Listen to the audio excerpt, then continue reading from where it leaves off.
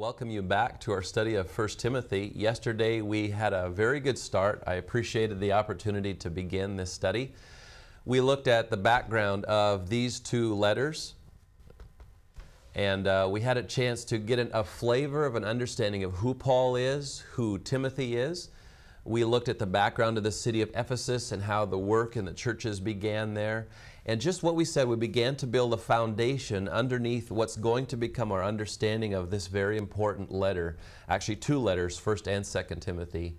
And so we came away with a deeper appreciation for the work that God had already done before this letter was ever written. We found that Paul had left Timothy back in this place in the city of Ephesus to do a work that Timothy was not sure that he could handle or not sure that he could do. In the first study that we looked at in verses 1 through 11 of chapter 1, we see Paul just admonishing Timothy, Timothy, please, you have to put an end to all the vain discussions and the diverse speculations that's happening from these false teachers. And so that's where we left off in our study yesterday. So with that in mind, we're going to pick up our study today with 1 Timothy chapter 1. And the section we want to look at for the next few minutes is verses 12 through verse 20.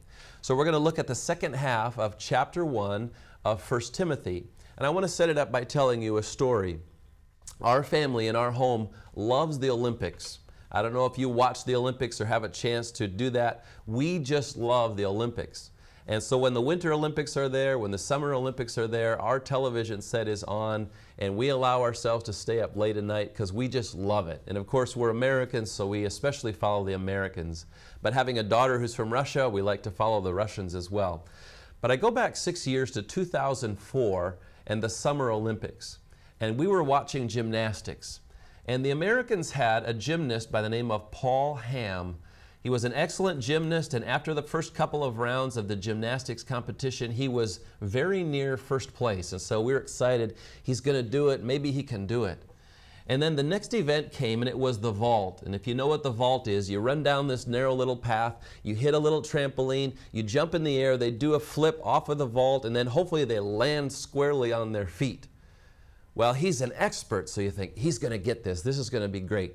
So he runs, and he's running down the little runway, and he jumps, and he hits the trampoline, and his hands go onto the vault, and he flips up in the air, and he lands, but instead of landing squarely on his 2 feet and then standing up, you can see this pained expression on his face. His legs cross, and he tips over to one side, and he falls down. In fact, he falls in such a way that he literally falls off of the landing place and he lands on the judge's table. And all of a sudden, his almost first place becomes far down the list. You go, oh, his Olympic dream is almost over. He went down to 12th place. So what is he going to do? There's still 2 or 3 events left to do. So is he going to summon the strength to try this anymore? Is he just going to quit? So all of America is watching. Can Paul Ham do this? So it comes time for the next event. It's the floor exercises. We're this large area and they play some music and he struts around and he does his acrobatic exercises and he does an amazing job and he gets an excellent score and he has a little bit of hope. Maybe he can do this. There's one event left and now he's risen from 12th place to about 4th or 5th or 6th place. And the commentators are saying, can he possibly do it? Can he possibly do it? And they did all their calculations, and based on what the other athletes, the other gymnasts had done, they said, if he can get a score of 9.825, he can win. Well, if you know anything about gymnastics, 10 is perfection, and almost no one ever gets perfection. So here he is, his last event. He's just got these few seconds left to do this, and he's going to go into the parallel bars. And so he jumps up on this bar and he hangs there and he begins to swing and he swings to float and he goes over the top and he's getting stronger and he's swinging higher and he goes up and he lets go with his hands and he flips around and he comes around again and there's a little bit of hope rising. Maybe he can do it. He's doing a fantastic job. And higher he goes and he comes around and he catches it each time and it comes time for his dismount and he comes around and he flips and he lands, boom, on both feet and then he stands straight up. And this big smile breaks out in his face, and we go, that was fantastic. Do you suppose that maybe that was enough? So now it's time to wait for the judges. Is the score going to be good enough? And so we wait, and everyone is tense and trying to figure out what his score is going to be. And finally they post it, this score, and this score, and this score. And they do the calculations, and they say his average score, he needed 9.825. Do you know what he got? 9.837. And all of a sudden he just crumbles, and we couldn't hear what he said, but we could read his lips, and he said, no way, no way, no way, because he can't believe it. He's in disbelief. He has won the gold medal in the men's gymnastics competition after insurmountable odds to be able to come back and finish like he did. What Paul Ham illustrates to me is three things. That if we're going to finish well, and that's our objective, is to live the Christian life in such a way that we finish well, there are three things, and Paul Ham describes them perfectly. We must assess where we are. When he got done with that disastrous vault, he had to look at himself and say, who am I? What am I capable of? Do I want to fight? He assessed who he was and where he is. Number two, remember where you have come from. When Paul Ham looked at that event, he had to look back and say, I have spent years and years and years of training. Am I willing to set all of that aside and just quit?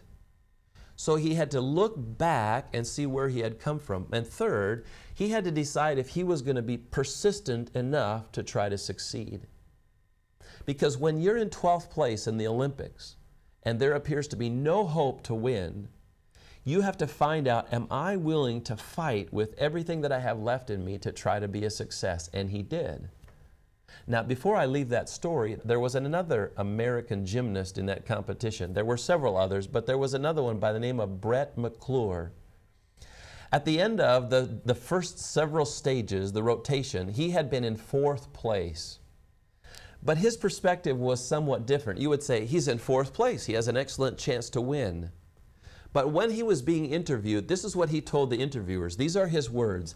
I took a picture of the scoreboard after 5 events because I knew that I was going to drop.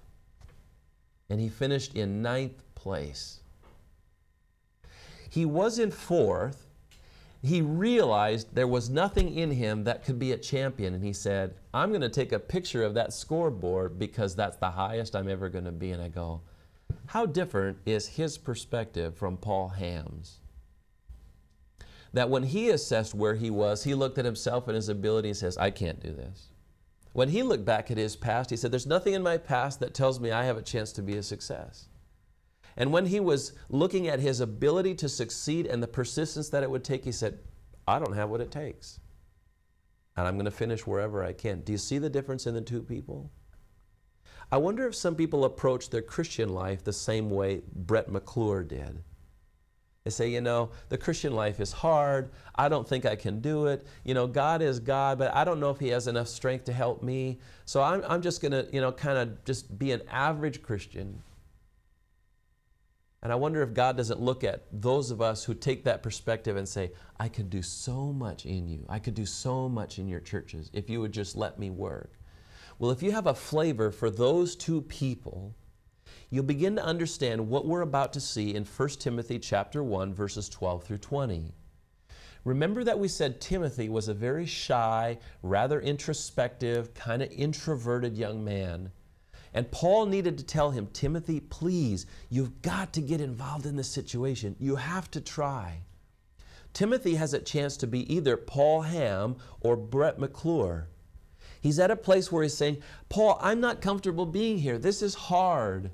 These false teachers that are coming in and he's teaching these various things, I don't know what to say. I don't know what to do. I'm not you, Paul. I don't have the strength that you have. I don't know what to do. And Paul writes in this letter, Timothy, because of what Jesus Christ is doing in you, you can. You need to assess where you are, Timothy. You need to remember where you've come from, and then you need to determine to have the persistence to make this work. Have you benefited from this teaching ministry? Have you found TVS videos helpful and relevant? Please consider supporting TVS with your prayers and financial gifts. For more information, please visit www.tvseminary.com.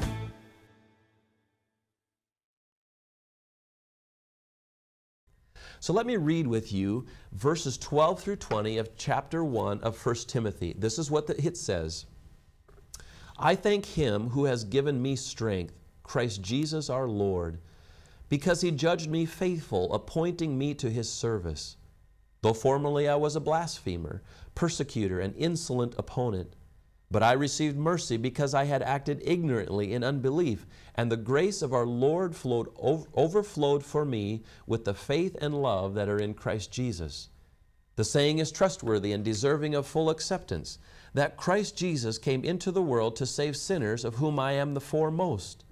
But I received mercy for this reason, that in me, as the foremost, Jesus Christ might display His perfect patience as an example to those who were to believe in Him for eternal life. To the King of ages, immortal, invisible, the only God, be honor and glory forever and ever. Amen. This charge I entrust to you, Timothy, my child, in accordance with the prophecies previously made about you, that by them you may wage the good warfare, holding faith and a good conscience. By rejecting this, some have made shipwreck of their faith, among whom are Hymenaeus and Alexander, whom I have handed over to Satan, that they may learn not to blaspheme.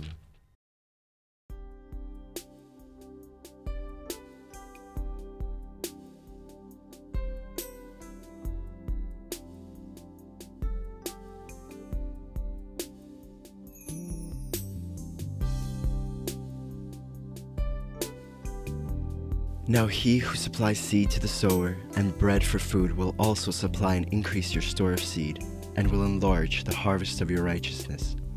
You will be enriched in every way, so that you can be generous on every occasion, and through us your generosity will result in thanksgiving to God. 2 Corinthians chapter 9, verses 10-11. How to give to TVS Ministry. You may give online at efca.org/givenow. In the description place, write Russia Distance Learning, account number 24109-0150. Or make checks out to EFCA. Write on the check memo line, Russian Distance Learning, account number 24109-0150. Mail to EFCA Donor Services, 901 East 78th Street, Minneapolis, Minnesota, 55420-1300. Or send your gift through PayPal for tvs.gift@gmail.com.